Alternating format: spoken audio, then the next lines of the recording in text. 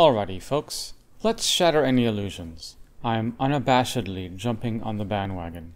Spinergy delivered this spindle to my doorstep without a price tag, so prepare for an avalanche of bias. But seriously, who could maintain a stoic facade in the face of this behemoth of German engineering? As we kickstart this journey, my goal is to untangle the complexities of this spindle over a series of videos. Each chapter aims to guide enthusiasts of all skill levels through the wonders of this German marvel, making its genius accessible to all. I'm venturing into uncharted waters with Spinergy's auto tool changing feature, a first for both me and my website. Together we'll navigate this learning curve, unveiling the intricacies of this sophisticated spindle. Now let's line up our contenders: the boisterous router, the unassuming Chinese spindle, and the sophisticated Spinergy spindle. Here's our old buddy, the humble router. Changing its tools is akin to a seasoned woodworker switching out his favorite chisels. A manual ritual before crafting begins. But here, it's a wrestling match. You arm yourself with a couple of wrenches and square off against the stubborn collet nut. A twist here, turn there, and after a little tussle, the tool is freed, ready for the next contender. It's the noisy chatter in a quiet woodshop. And to make matters worse, this puppy has some serious run-out. Run-out is like a wobbly old table leg that makes the whole table shake. This shaky dance can lead to a rough edge. Especially with delicate end mills, that shake can wear them out faster, and they might even snap like a brittle piece of old wood. Now meet the Chinese spindle. But even with its soft hum, it still needs a hand, or in this case, a hand with a pair of wrenches, to duel with the collet nut, freeing the tool after a heavy struggle, much like our router friend. It carves smoothly, making clean cuts like a sharp chisel through fine-grained wood. While its run-out is a step up from the router, spinning more truly with fewer wobbles, it's not the pinnacle of precision. It's like a craftsman with a steadier hand, but not quite the master's touch. Now when it comes to keeping the peace in the workshop, it's quieter than the router, like whispers compared to shouts. But how will it stack up against the Spinergy spindle in the quiet department? That's a tune we'll hum later in the series, although I have a hunch that the Spinergy spindle might hit a softer note. And here's the maestro, the Spinergy ATC Spindle, ATC meaning automatic tool changing. It's the master craftsman that changes tools with a puff of air. No hands needed. Gone are the days of the wrench duels. This maestro changes tools like a seasoned craftsman, swapping chisels, smooth and hassle-free. It's got tiny eyes, keeping a watch on its spinning dance and temperature, like a skilled woodworker eyeing every detail. Okay, everyone, hush for a moment. Did you hear that? I didn't think so. Let's crank it up.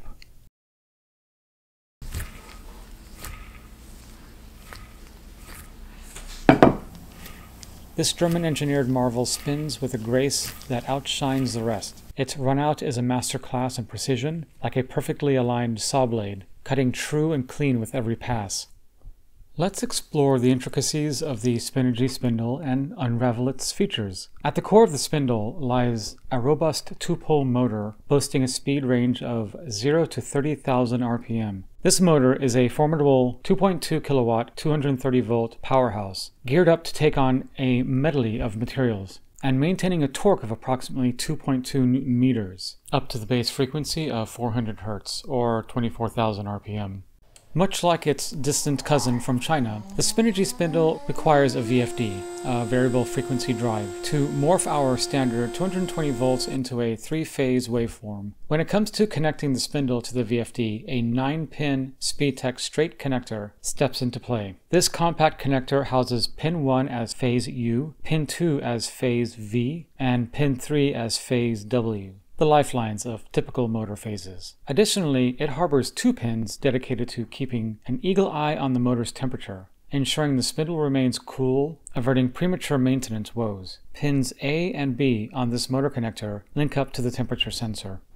The SK20 tool holder of this Spinergy X22 model is where our chisel meets the wood, clutching ER20 collets firmly, ready to accommodate end mill and tool shanks up to 13 millimeters or half of an inch. For the connoisseurs of automatic tool change, There's a dance of precision in motion. The automatic tool change spindle comes with planar support, ensuring the tool holder sits flush against the spindle, much like a well-fitted mortise and tenon, guaranteeing optimum centering and fixed axial positioning of the holders, minimizing any runout and keeping the tool path true to the craftsman's vision. The pneumatic connectors P1, P2, and P3 are the unseen hands that clamp and unclamp tools and cleanse the taper, much like a craftsman preparing his tools before carving out masterpieces. Forget about fumbling with wrenches with this setup.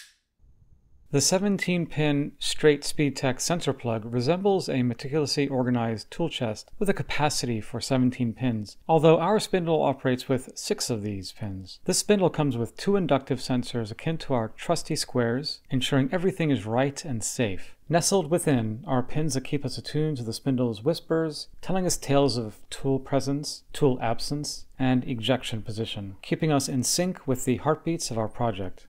To keep the Spinnergy spindle from throwing a tantrum, a stellar cooling system is non-negotiable. I plan to recycle the same old cooling system I've used with my Chinese spindle. Yep, the one that's seen more wood shavings than a beaver's den. The good folks at Spinnergy gave it a thumbs up for testing, but I'm keen on tweaking a cooling setup that ensures the Spinnergy spindle stays within the revered temperature guidelines. If my current cooling setup doesn't cut the mustard, it might be time to jazz up the heat exchanger with a more robust one flaunting multiple fans, and rev up the flow to meet their specified minimum of 1.5 liters per minute. This way, the temperature of our 1/3 glycosol and 2/3 water mixture exiting the spindle stays within the 20 to 40 degrees range, just like it's supposed to. And of course, what's a cooling system without its sidekicks? I'll throw in some temperature and flow monitoring gadgets to keep tabs on things. For those who wish to stay cozy within the Spinnergy ecosystem and ensure their systems hum along without a hiccup, I will be offering the revered X-Cool from Spinnergy and a smattering of other Spinnergy accessories on the BuildYourCNC.com website. Your spindle and your peace of mind will surely appreciate it. In the upcoming video, we'll work on setting up this cooling strategy, checking the sensor outputs and states, running the spindle to verify the RPM, and mastering the clamping and unclamping of the tool holder with the pneumatic ports and solenoid valves.